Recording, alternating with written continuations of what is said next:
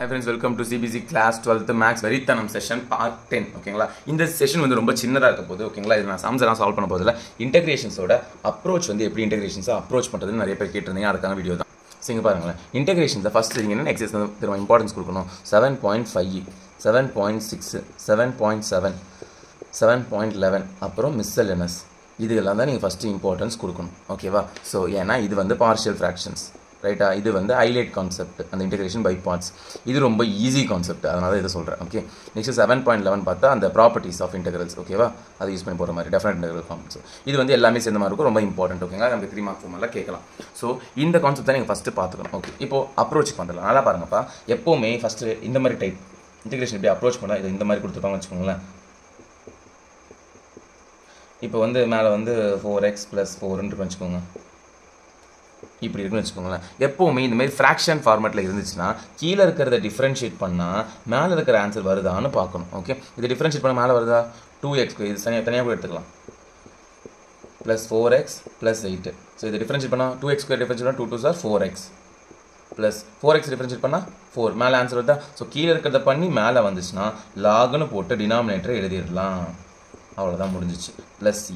So இது வந்து one of the type. எப்போல்லாம் உங்களுக்கு ஃப்ராக்ஷன்ஸ் இருக்கோ அப்போல்லாம் நீங்கள் இதை பண்ணணும். ஃபார் எக்ஸாம்பிள் இந்த மாதிரி இன்டகிரேஷன் ஆஃப் e⁻x + 5 மேலே வந்து வெறுமனே e⁻x இருக்குது dx இப்படி இருக்குன்னு வச்சுக்கோங்க. இப்போ இதை டிஃப்ரென்ஷியேட் பண்ண கீழே இருக்கிற ஃப்ராக்ஷன் ஃபார்மேட் மேலே ஒன்று கீழே ஒன்று தான் ஃப்ராக்ஷன் இருந்துச்சுன்னா கீழே இருக்கிறத டிஃப்ரென்ஷியேட் பண்ணால் மேலே வருதான்னு செக் பண்ணுங்கள்.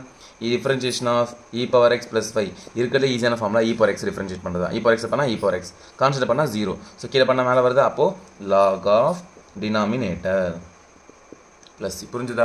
Okay right. இப்போ இது சொல்லுங்க பார்க்கலாம்.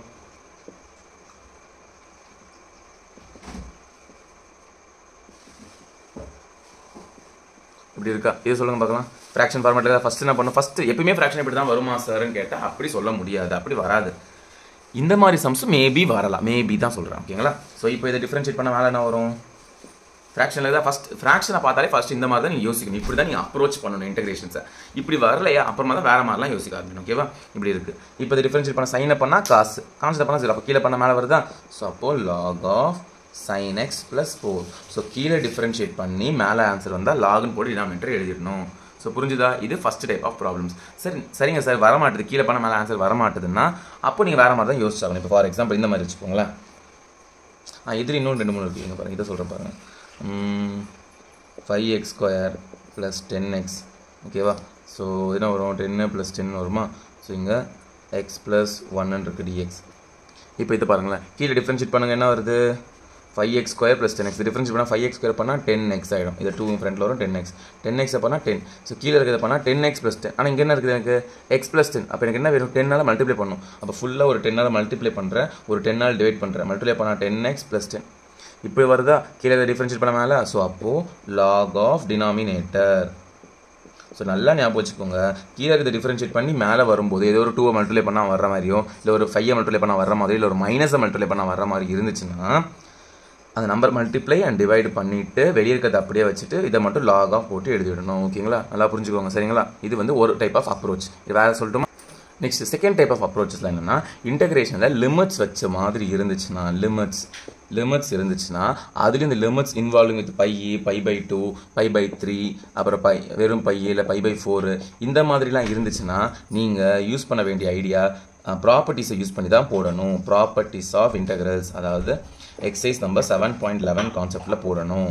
இப்படி தான் போட்டால் தான் வருமா அப்படிங்கிற ஒரு சிஸ்டம்ஸ்க்கு வராமல் கூட போகும். பட் மோஸ்ட்லி 90% இந்த கான்செப்ட் நீங்கள் யோசிக்கணும். ஓகேவா? புரிஞ்சுதா? எல்லாம் ஞாபகம் வச்சுக்கோங்க. Integration limits. சரிங்க சார், இந்த மாதிரி π/3 π/4 தான் நான் இந்த வச்சு யோசிக்கிறேன். ஓகே, 0 to 1 இருக்குது. இப்போ இப்படி இருக்குது, லாக் ஆஃப் 1 - x/x வச்சுக்கோங்களேன் dx. இப்போ இந்த சம் இருக்கா, லிமிட்ஸ் இருக்கா, அப்போ லிமிட்டை பார்க்கணும். சரி, ஓகே 7.11 ட்ரை பண்ணலாமே அப்படின்னு ஐன்னு பேரை வச்சுட்டு 0 to a ப்ராப்பர்ட்டி. என்ன property? 0 to a f of x dx is equal to integration 0 to a f of a minus x dx. இந்த ப்ராப்பர்ட்டி தான் நீங்கள் ஃபஸ்ட்டு அப்ரோச் பண்ணி ட்ரை பண்ணி சால்வ் பண்ணணும். ஓகேவா? எப்போவுமே லிமிட்ஸ் இருந்தாலே ஃபஸ்ட்டு ப்ராப்பர்ட்டிஸை தான் யோசிக்கணும். அப்புறமா தான் ப்ராப்பர்ட்டி வரமாட்டேது, என்னென்ன பெருசாக வருது, கொச்சன்னு போகுதா, ஓகே அப்போ நீ வேறு மாதிரி யோசிக்கணும். சரிங்களா? வேறு மாதிரி எப்படி பண்ண முடியும் பார்க்கணும். புரிஞ்சுதா? இன்டகிரேஷனில் லிமிட்ஸ் இருந்தால் ஃபஸ்ட்டு 7.11 தான் யோசிக்கணும். நான் இப்படி தான்ப்பா யோசிப்பேன், அதான் சொல்கிறேன். ஓகேங்களா? புரிஞ்சுதா? இப்போ இங்கே போட்டு இந்த லாக் சம் அது போட்டு ஆன்சர் சொல்லுங்க பார்க்க யாராவது. சரி, என்ன கொஸ்டின் வச்சு அப்படியே எரேஸ் பண்ணி பார்த்துக்கோங்க. ஓகே, வீடியோ முன்னாடி பாருங்கள். இது புரிஞ்சுதா? Second type. Next third type. இன்டகிரேஷனில் திரும்ப லிமிட்ஸ் இருக்குன்னு வச்சுக்கோங்க. இப்போ X plus 2 by X square X plus 2 வேணாம் X minus 7 X square plus 3x plus 2ன்னு வச்சுக்கோங்க. இந்த மாதிரி இருக்குது, ஃப்ராக்ஷன் ஃபார்மேட்டில் இருக்குது. இதை டிஃப்ரென்ஷியேட் பண்ணால் சத்தியமாக மேலே இது வராது. கரெக்டாக இதை பண்ணால் என்ன வரும்? 2x ப்ளஸ் 3 மேலே வருமா? மேலே வராது. அப்போ என்ன பண்ணுறதுன்னு கேட்டால் பார்ஷியல் ஃப்ராக்ஷனில் ட்ரை பண்ணி பார்க்கணும். Okay, so integration of X minus 7 இதை ஃபேக்டரைசேஷன் பண்ணலாமா? X square plus 3x plus 2. So இதை 2 எடுக்கிறேன், இங்கே வந்து 3 எடுக்கிறேன். ஸோ இங்கே 2 1s are 2. ஸோ ரெண்டு நம்பர் ஆட் பண்ண மல்டிப்ளை பண்ணால் 2 வரணும், ஆட் பண்ணால் 3 வரணும், அப்படியே வச்சுக்கலாம். So X plus 2 X plus 1 dx இப்போ பாருங்கள் பார்ஷியல் ஃப்ராக்ஷன் போடலாமா? ஃபஸ்ட்டு டைப் 1ல் போடலாமா? x minus 2 x plus 1 is equal to a by x minus 2 plus b by x plus 1. So இப்போ பார்ஷியல் ஃப்ராக்ஷன் போட்டு சால்வ் பண்ணலாம். இது வந்து exercise number 7.5 partial ஃப்ராக்ஷனான concept. So இப்படி தான் நீங்கள் யோசிக்கிறோம். இப்போ ஃப்ராக்ஷன் இருக்குது, இதை டிஃப்ரென்ஷியேட் பண்ணால் மேலே வரல, வேறு என்ன பண்ணுறதுன்னு யோசிக்கிறேன். சரி, இதை ஃபேக்டரைஸ் பண்ணி பார்க்கலாம், பார்த்தா பார்ஷியல் ஃப்ராக்ஷன் டக்குன்னு வந்துருச்சு. ஓகேவா? ஸோ இப்படியெல்லாம் நீங்கள் யோசிக்கணும். ஓகேவா? இதெல்லாம் நெக்ஸ்ட் வந்து இப்போ நெக்ஸ்ட்டு இப்போ இதுலேயே பார்ஷியல் ஃப்ராக்ஷன் இப்படி இருக்கும். Sometimes X cube by X plus 2ன்னு இருக்கும். ஓகே, இந்த மாதிரி இருக்குன்னு வச்சுக்கோங்க. இப்போது நியூமரேட்டர் வந்து டினாமினேட்டரை விட பெருசாவோ இல்லை ஈக்குவலாகவோ, டினாமினேட்டரை விட பவரை விட நியூமரேட்டரோட பவர் வந்து பெருசாக இருந்தாலும் சரி ஈக்குவலாக இருந்தாலும் சரி ஃபஸ்ட்டு அதை லாங் டிவிஷனில் டிவைட் பண்ணிடணும். ஒரு தம்பி கமெண்ட் பண்ணியிருந்தார் நினைக்கிறேன், லாங் டிவிஷன் மெயில் பண்ணியிருந்தார். ஓகேங்களா? பேர் மறந்துட்டேன், என்னமோ எம்மில் ஏதோ ஆரம்பிச்சா ஞாபகம் இருக்குது, சியா எம்மதோ பார்த்த மாதிரி. ஓகே, லாங் டிவிஷனில் போட்டு டிவைடு பண்ணி அதை வந்து இதுக்கு பேர் வந்து இம்ப்ராப்பர் ஃப்ராக்ஷன். இப்படி இருந்தால் அதுக்கு பேர் என்னது? Improper fraction. இதை வந்து லாங் டிவிஷனை போட்டு டிவைட் பண்ணி ப்ராப்பர் ஃப்ராக்ஷனாக மாற்றிட்டு தான் சால்வ் பண்ணணும். நெக்ஸ்ட் தான் சால்வ் பண்ணணும். ஓகே, நல்லா ஞாபகம். நான் இன்டகிரேஷன் வீடியோஸ் போடுவேன், அப்போ வந்து சம்ஸ்லாம் போடுறேன். இப்போ வந்து ஐடியா சொல்கிறேன். ஸோ எப்போவுமே இந்த நியூமரேட்டர் பவர் டினாமினேட்டரை விட பெருசாகவோ இல்லை ஈக்குவலாகவோ இருந்துச்சுன்னா, ஓகே கொஸ்டினை பார்க்கணும். ஓ, இங்கே 1 வந்து இங்கே 3 இருக்குது, பெருசாக இருக்கே அப்படின்னு யோசிக்கும். ஓகே, அப்போ டிவைட் பண்ணிடலாமே, அப்புறம் போட்டுக்கலாமே எக்ஸ் கியூப் எக்ஸ் ப்ளஸ் 2. ஓகேவா? ஸோ அப்போ first term divided by first term X cube divided by X பண்ண என்ன வரும்? X square. அதை இங்கே போட்டேன், மல்டிப்ளை பண்ணுறேன். இந்த டேர்ம் இங்கேயும் மல்டிப்ளை பண்ணணும். எக்ஸ் கியூப் இது மல்டிப்ளை பண்ணால் ப்ளஸ் 2x ஸ்கொயர். சிம்பிளை மாற்றி விட்ருங்க. ஸோ இது மைனஸ் 2x ஸ்கொயர். இப்போ இங்கே எக்ஸ் ஸ்கொயர் இருக்குது, இங்கே எக்ஸ் இருக்குது. அப்போ இன்னும் கொஞ்சம் டிவைட் பண்ணலாம். Minus 2x square divided by X. So minus 2x. இதை திரும்ப இந்த ரெண்டு டேர்ம் மல்டிப்ளை பண்ணுங்கள். Minus 2x square. நெக்ஸ்ட் இதை மல்டிப்ளை பண்ணால் மைனஸ் 4x. சிம்பிளை மாற்றி விட்ருங்க. So 4x. இப்போ திரும்ப டிவைட் பண்ணலாம். 4x divide by x. So பண்ணால் 4. ஸோ ப்ளஸ் 4 போட்டுக்கோங்க. 4 into x 4x. 4 2s are 8. ஓகேவா? ஸோ ப்ளஸ்னா மைனஸ் கேன்சல் பண்ணிட்டா மைனஸ் 8. ஸோ டிவைட் ஃபுல்லாக பண்ணிட்டேன்னா இப்போது இது நானே எழுதுனேன் சார், டக்குன்னு தோணுச்சுன்னு எழுதுனேன். இப்போ ஆன்சர்லாம் வருமா தெரியல, வரும், கொஞ்சம் இதுவாக வந்துருங்க பாருங்கள். இப்போது டிவைட்லாம் பண்ணுறேன்னா கிடைச்ச ஆன்சர் இப்படி எழுதணும். Mixed fraction quotient plus reminder by டிவைசர்னு எழுதணும். ஓகே, எப்படி எழுதணும்? கோஷன்ட் தான் கோஷனாக மேலே இருக்கிறது, அதை இங்கே எழுதிக்கணும். ப்ளஸ் ரிமைண்டர்னா அது கீழே இருக்கிற அந்த மைனஸ் 8 பை டிவைசர்னா அந்த எக்ஸ் ப்ளஸ் 2. இப்போது இப்படி இருந்த கொஸ்டின் வந்து இப்படி மாறிடுச்சு. இப்போ இதை இன்டெகிரேட் பண்ணால் ரொம்ப ஈஸி. இதை இன்டெகிரேட் பண்ணது ரொம்ப ஈஸி. எக்ஸ் ஸ்கொயர் பண்ண வரும் எக்ஸ் கியூப் பை 3, அப்புறம் 2x ஸ்கொயர் அது அப்படியே பண்ணிக்கலாம். ஓகேவா? ஸோ நல்லா பார்த்துக்கோங்க. இங்கே பாருங்கள், நானே சும்மா தான் இந்த கொஸ்டினை எப்போவுமே இந்த மாதிரி ஃப்ராக்ஷன் இருக்குதுன்னா நியூமரேட்டர் வந்து ஈக்குவலாக இருந்தாலும் சரி, ஸோ சேம் இதே மாதிரி எக்ஸ்னு இருக்கா எக்ஸ் ப்ளஸ் 4 இந்த மாதிரி இருந்தாலும் சரி, இல்லை நியூமரேட்டரோட பவர் வந்து அதிகமாக இருந்தாலும் சரி, இது டினாமினேட்டரோட அதிகமாக இருந்தாலும் அது பேர் இம்ப்ராப்பர் ஃப்ராக்ஷன். லாங் டிவிஷனில் போட்டு டிவைட் பண்ணிவிட்டு இந்த மாதிரி மாற்றிட்டு இப்போ இன்டெகிரேட் பண்ணி இப்போ பாருங்கள், இன்டெகிரேட் பண்ணி சொல்கிறேன். எக்ஸ் ஸ்கொயரை பண்ணிட்டேன், இன்டெகிரேட் பண்ணிட்டா எக்ஸ் கியூப் பை 3 கொஞ்சம் வேகமாகவே போடுறேன். மைனஸ் 2 இன்ட்டு எக்ஸ் பவர் 1 பண்ணால் X square by 2 plus 4 integrate பண்ணால் 4x மைனஸ் 8. இப்போ இந்த இடத்துல இன்டெகிரேஷன் மைனஸ் 8 வெளியே எடுத்துட்டேன், இங்கே மட்டும் இன்டெகிரேஷனாக வைக்கிறேன். இங்கே பாருங்கள். ஸோ 8 இது ஃப்ராக்ஷன் ஃபார்மெட்டில் இருக்குதா? இது டிஃபரன்ஷியேட் பண்ணால் மேலே வருமா? எக்ஸ் ப்ளஸ் 2 எக்ஸை பண்ணால் 1 மேலே வருதா? அப்போது lock of X plus 2 plus 6. So X cube by 3 minus இதை கேன்சல் ஆகிடுச்சு எக்ஸ் ஸ்கொயர் ப்ளஸ் 4x. அவ்வளோதான் முடிஞ்சிருப்பாங்க. கீழே டிஃபரன்ஷியேட் பண்ண மேலே வருது. ஃபுல் இன்டெகிரேஷன் முடிஞ்சிச்சு. நானே எழுதுன கொஸ்டின் தான், ஆனால் ஒரு கரெக்டாக தான் எழுதுனேன். ஸோ ஆன்சர் வரும்போது தான் எழுதுனேன். ஸோ சம் புரிஞ்சுதுங்களா? ஸோ இந்த மாதிரிலாம் தான் அப்ரோச் நீங்கள் பண்ணணும். கொஸ்டினை பார்த்த உடனே ஃபேக்டரைஸ் பண்ணுற மாதிரி இருக்கா, அப்போ பார்ஷியல் ஃப்ராக்ஷன் யோசிக்கணும். ஃபேக்டரைஸ் பண்ண முடியல, பவர் பெருசாக இருக்குது, நியூமரேட்டரோட பவர் பெருசாக இருக்குன்னா டிவைட் பண்ணி பார்க்கணும். சரிங்களா? இப்படி எல்லாம் தான் நீங்கள் அப்ரோச் பண்ணணும். நெக்ஸ்ட் இன்னொன்று லாஸ்ட் வந்து இங்கே பாருங்க, இப்படி இருக்கும் sometimes. e to the power tan inverse of x by 1 plus x square dx. So இந்த மாதிரி நிறைய ஃபங்க்ஷன்ஸ் வந்து இன்வால்வ் ஆகியிருக்கும். நிறைய ஃபங்க்ஷன்ஸ் வந்து இன்வால்வ் ஆகியிருந்தால் ஏதாவது கொஞ்சம் கோளாறாக இருக்குது. கோளாறு மீன்ஸ் வியர்டாக டிஃப்ரெண்ட் இருக்கும், பார்க்காத மாதிரி அப்படி ஆகுது தான் கோளாறு. ஓகேவா? அந்த மாதிரி எதாவது இருந்தால் அதை சப்ஸ்டியூஷன் மெத்தட் டீன்னு எடுத்து போடுங்க பாருங்கள். எப்போவுமே நமக்கு இன்டகிரேஷனாக v பவர் எக்ஸ்ன்னு இருக்கும், இல்லை e பவர் டீன்னு இருக்கும். கரெக்டாக? இது மாதிரிலாம் எதாவது இருக்கும். அது நான் e power tan inverse of X கேவலமாக இதில் கோளாறாக இதில் அவன் தான் டி. இப்படி யோசிக்கணும். tan இன்வர்ஸ் ஆஃப் எக்ஸை டீன்னு எடுக்கணும். இதை டிஃபரன்ஷியேட் பண்ண வரும் dt by dx. tan inverse of X பண்ணால் 1 by 1 plus x square. So dt is equal to dx by 1 plus x square. So அப்போது இந்த dx by 1 plus x square பதிலாக சிம்பிளாக dtன்னு போட்டுட்டேன். இந்த e power tan inverse of X பதிலாக tan inverse of tன்னு போட்டுட்டேன். அவ்வளோதான் முடிஞ்சிச்சு. Integration of e power t என்னது e பவர் t முடிஞ்சது plus c. So e power t என்னது கொஸ்டின் t எக்ஸில் கொடுத்தா எக்ஸ் தான் முடிக்கணும், டீலாம் முடிக்கூடாது. ஸோ t என்னது tan inverse of X plus C முடிஞ்சது சம். பார்த்தீங்களா அவ்வளோதான் ஈஸி. ஸோ இந்த மாதிரி ஏதாவது எதையாவது டீன்னு எடுத்தால் அதை டிஃப்ரென்ஷியேட் பண்ணால் பேலன்ஸ் இருக்க டேர்ம் வருதான்னு பார்க்கணும். அப்போ அதை சப்ஸ்டியூஷன் மெத்தடில் தான் போடணும். ஓகேங்களா, இது இன்னொரு அப்ரோச். ஓகேவா, எதையாவது டீன்னு எடுத்தால் அதை டிஃப்ரென்ஷியேட் பண்ணால் பேலன்ஸ் இருக்கிறது வருதான்னு பார்க்கணும். அதை சப்ஸ்டியூஷன் மெத்தடில் போடணும். ஓகேவா, புரிஞ்சுதுங்களா? நெக்ஸ்ட்டு இன்னும் ரெண்டு கான்செப்ட் இருக்குது, அதை முடிச்சிடறேன். நெக்ஸ்ட்டு வந்து இன்டெகிரேஷன் ஆஃப் இந்த மாதிரி இ பவர் எக்ஸ் கொடுத்துருப்பாங்க இன்ட்டு இப்போது sine x plus cos X. இப்போ ஈஸியாக எடுக்கணும். ஃபஸ்ட்டு இப்படி கொடுத்துருக்காங்கன்னு வச்சுக்கோங்களேன். இந்த மாதிரி இன்டெகிரேஷனில் இ பவர் எக்ஸ் இன்ட்டு ஒரு பிக் ஃபங்க்ஷன் இருக்குது.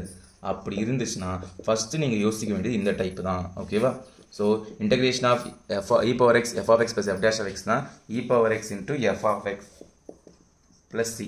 இதில் யோசிக்கணும். இதை டிஃப்ரென்ஷியேட் பண்ணால் பக்கத்தில் வருதான்னு பார்க்கணும். ஆமாம், சைன் எக்ஸை டிஃப்ரென்ஷியேட் பண்ணால் பக்கத்தில் வரும் காஸ் எக்ஸ். ஓகேங்களா, ஸோ இதை டிஃப்ரென்ஷியேட் பண்ணி இது வருதா. ஸோ அப்போது இந்த கான்செப்டில் அப்போ டக்குன்னு போட்டுடலாம். E power X F of எக்ஸ்னா first இருக்க function sine x e power X sine x plus C. ஓகேவா, புரிஞ்சுதா? கிளியராக இருக்கா? ஓகே, ஸோ நல்லா ஞாபகம் வச்சுக்கோங்க. இப்போ இந்த மாதிரி இருக்கும் integration of e power X இப்படி இந்த மாதிரி இருக்கும். X minus 1 the whole square இது மாதிரி சம்திங் எதாவது இருக்கும். எக்ஸ் இப்படி இருக்கும். ஸோ இந்த மாதிரி நம்ம text புக்லேயே I think 7.5 or 6 I'm not sure. ஓகேங்களா, 5 கிடையாது 7.6 பின்னாடி இருக்கும். லாஸ்ட் ஒரு 5 சம்ஸ் கிட்ட இருக்கும் 5 கொஷின்ஸ்.